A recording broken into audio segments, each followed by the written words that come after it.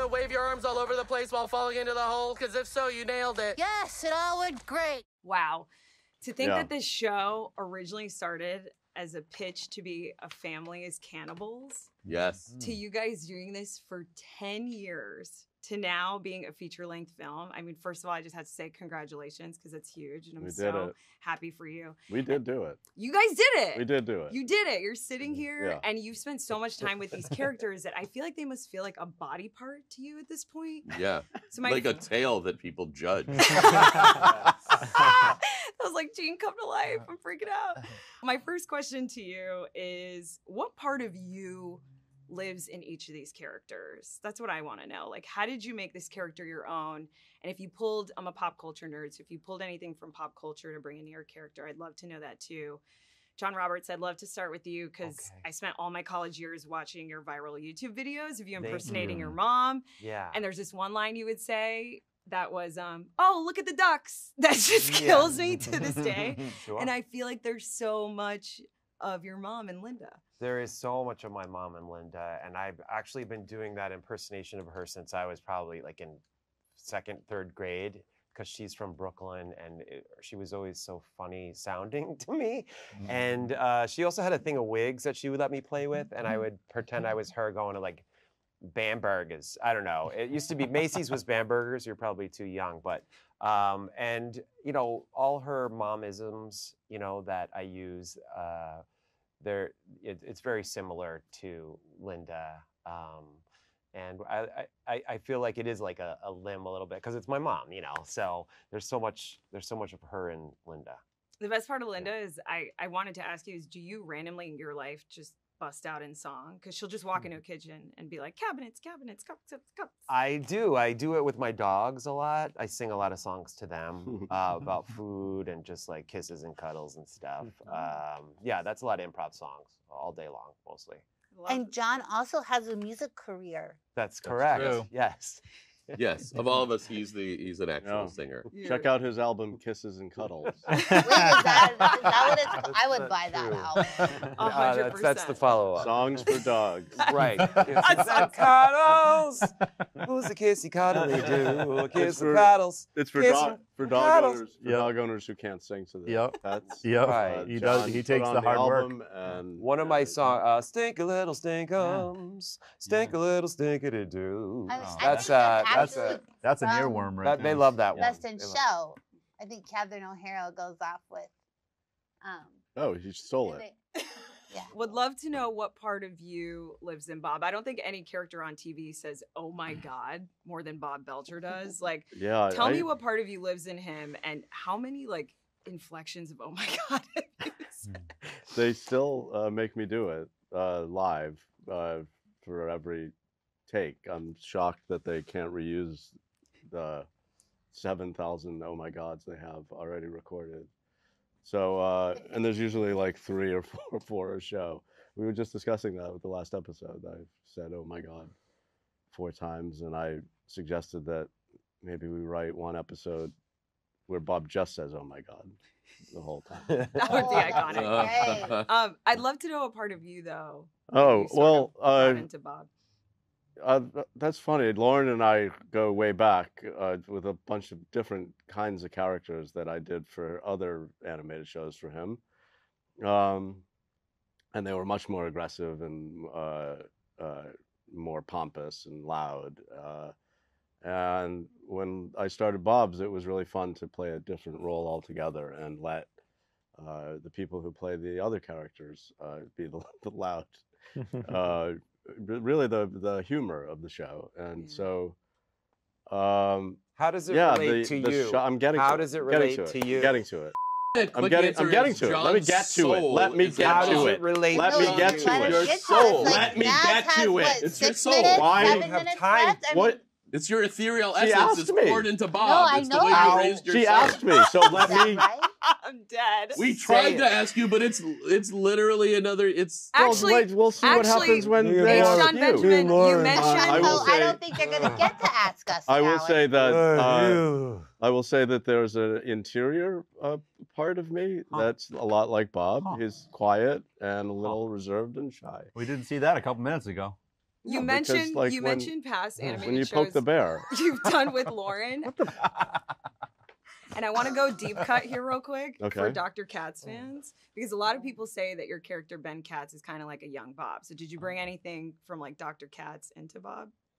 No, I mean, I actually think if I brought anything to Bob, it was me being a dad. They sort of coincided. So my son was, probably like five or six when the show started. So I was a dad at that point. So I borrowed from me. I love that. Yeah. Dan, Tina is, and I hate saying this word because we use it so much in society and I feel like I'm to blame for it, but she's just so iconic. And I feel like a lot of people don't know that she was originally supposed to be a Daniel. And you're Dan. So what part of you, Dan, lives inside Tina, and who is she at her core? I mean, Tina is kind of paradoxically both like quiet and awkward and like confident and cool all at the same time. That I'm like, the confident cool part came from me. I didn't really know how to play quiet and awkward. I'm just kidding.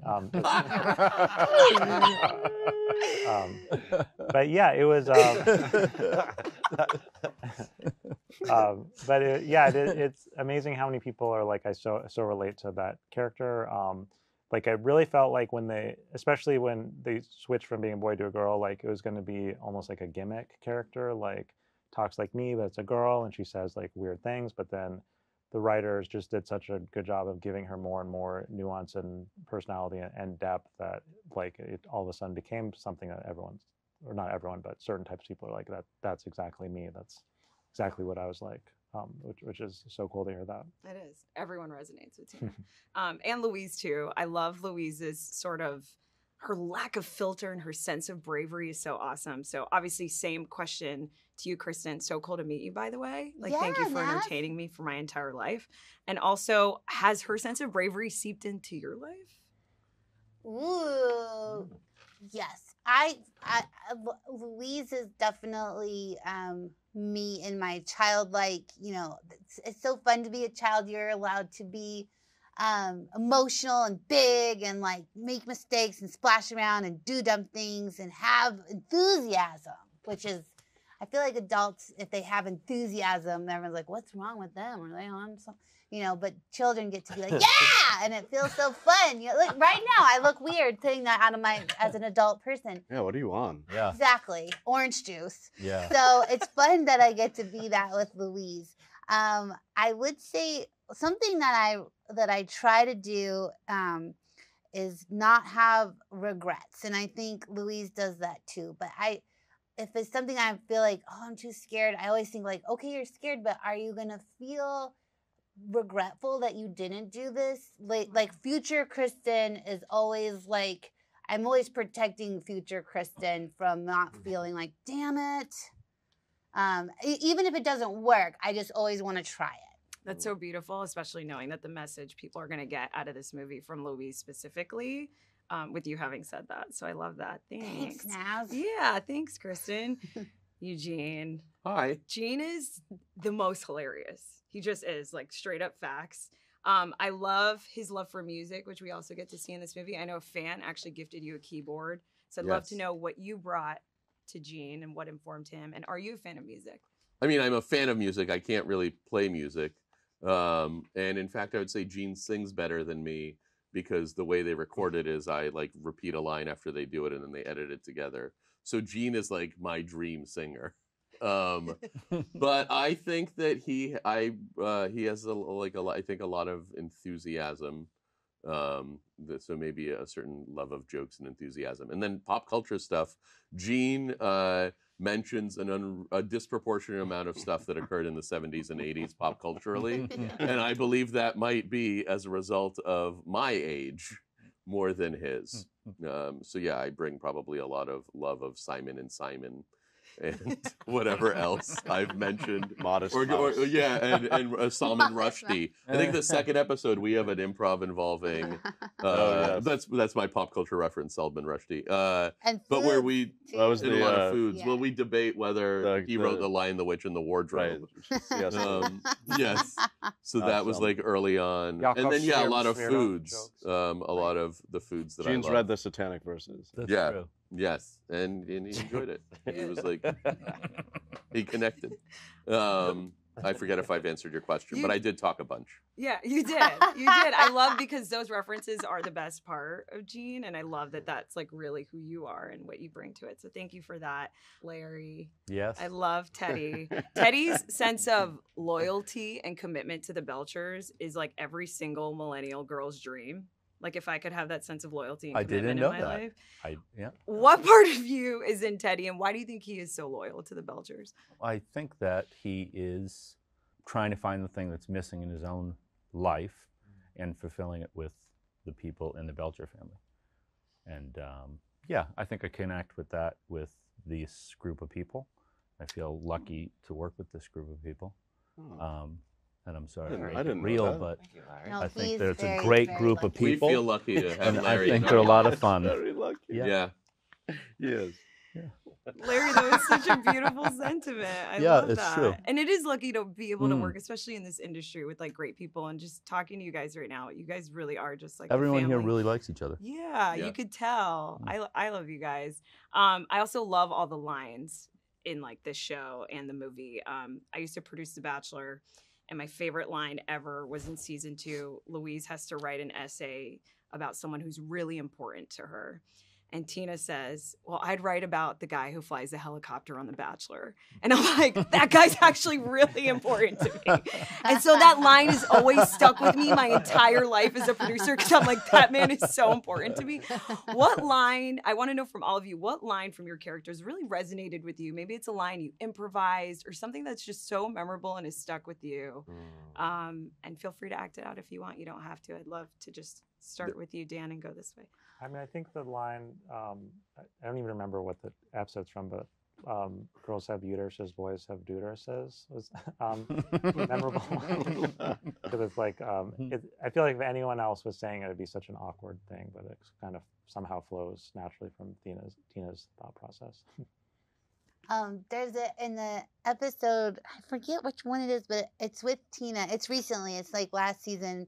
And Tina's worried about her looks, whether or not she looks pretty enough. And Louise doesn't understand. She's like, what are faces but like eye holes and a mouth hole? Like just holes in it. Like beauty to her is, I feel like what beauty should be to everybody, which is who cares?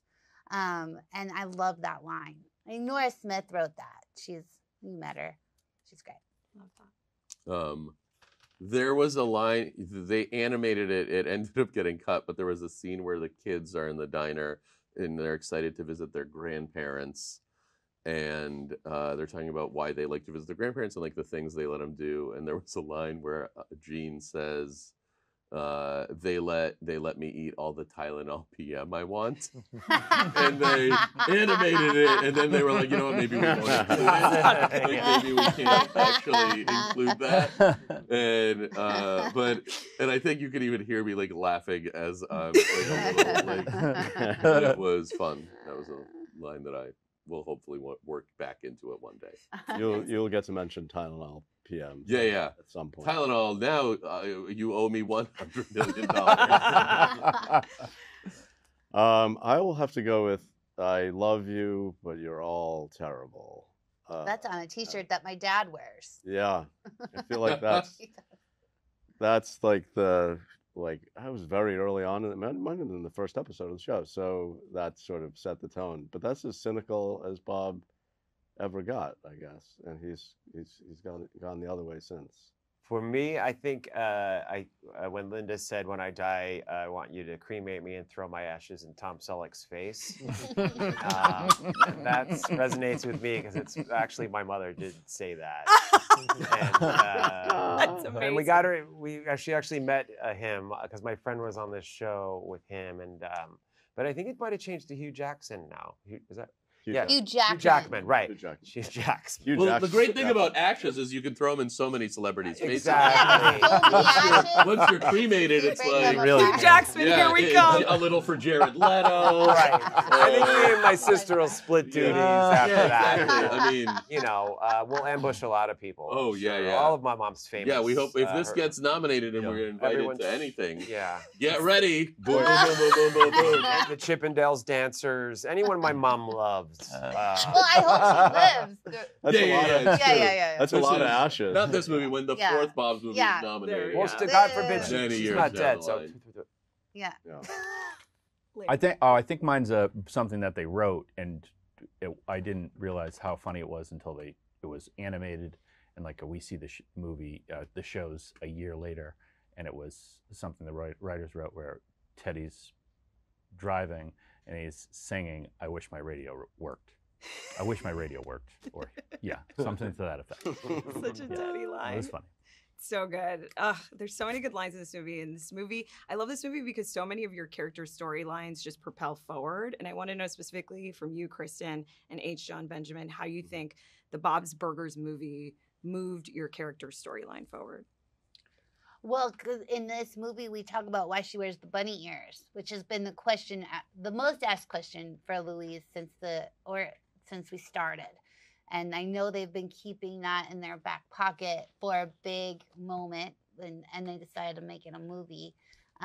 So you get to see why she's wearing them, and I don't want to give too much away, and whether or not she decides to keep one, and why. And and she's a kid, so she's like, it's just another moment of being a kid where you have to evolve your emotions a bit. Thank you, Kristen. You're welcome. Sorry, I just you hadn't been thanked at all in this interview. I just wanted to. Oh, thank you for thanking me. She actually did thank you. Yeah, I think Naz has been So not only heaping praise, but also just a genuine fan. It's been really delightful. Yeah, really. Yeah. I think Bob, I think Bob probably certainly in the beginning of the movie for the first time is shaken more than he's ever been by what's going on around him. Yeah.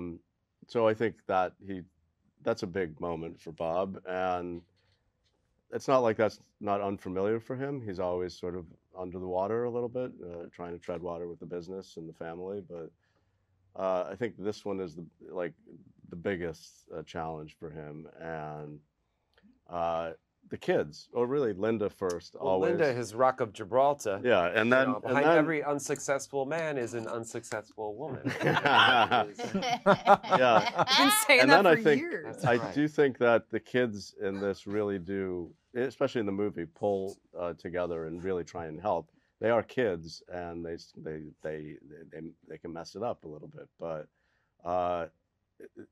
everybody really pulls together for Bob in this one, and he'll probably remember that. It's the best, and it was probably fun for you as a dad to bring that sort of dadness to that. Yeah, you. and I also want to note that I am far worse of a dad in real life than Bob. Oh yeah. I love you. And You're all everybody terrible. knows it. Amazing. My last question to you guys. I'm so excited for everyone to see this in the movie theaters. Yeah, and I'm a same major here. fan of cheeseburgers and just food in general. So I want to hear from all of you. What movie concession theater snack would you pair with this film? We'll start with you, Larry. Popcorn. I I mean, they sell it at all the theaters. They have it. Good choice.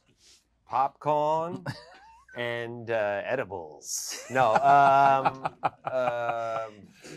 I like sometimes in the theater it's popcorn and then something sweet like a gummy something. The sweetest. Do you put it in there? Do you put it in the popcorn? I've seen people do that. You do You that? can No, put that's peanut disgusting. M&Ms in the popcorn. You put that? Do that? She knows. Yeah. You've done that? Wow. Everybody does it. So you want Really? little They do? kids to be you want little kids to be really high when they see the movie. That's a good. That's me, John. From me. With sugar, not with. That's what I want to eat. What would you have, John? I'd sneak in food. I'll sneak in something. Bologna sandwich. Oh, like egg salad sandwich? Oh, like chicken tikka masala. Would you ever sneak in chicken tikka something masala? like something really good. Little Yeah. pho? What are you going to do? Yeah, like a nice big noodle soup with some fresh. Yeah, that's spring great. summer rolls. Oh, yeah. Right, a Some little shrimp. cooler, like a cooler. Ramps if they're in into. season. Yeah. Get those. I would bring a mashed potato Coloring. bar. Ooh. So it's like you have mashed Oh. potatoes, but then Perfect. it's scallions scallions and Perfect. you know, Bacon. Bacon cheese. yeah, There's no bacon. mashed and, potato oh, bar. what? It's a baked potato Yeah. bar, right? Oh yeah, it's a Well, big. you- Well, There's you, no mashed you mash it potato up bar. there. I love a whole. First of all, I love Where, potato. where do you live? Whoever No, heard of he that? pulled Where do a I major live? thread. He pulled Potato a bar. major thread on Do a you. potato okay, so I created a new business and I brought it to the Potatoes, movies. She wants us to fries. stop. They're Oh, wrapping me God, up. I Never wanna stop. stop. I just need to hear from you guys when we're done. Hot dog. I'm hungry. What's Yeah. wine? You can get wine at the Arc. Like, oh, did they shut down? Oh, that's right. Well, you can go to the Falmouth Cinema Oh. Pub and get nachos or a Alamo Caesar Draft salad House. or Alamo Draft Draft you know, House. Yeah, I would pair clam it chowder. with a drink. Sneaking a beer. I'd say Sure. don't get a large soda because you don't want to miss a minute having to go to the Smart. bathroom. Ah. So get a small Yeah. soda. That's really pragmatic. Yeah. Yeah. Practical.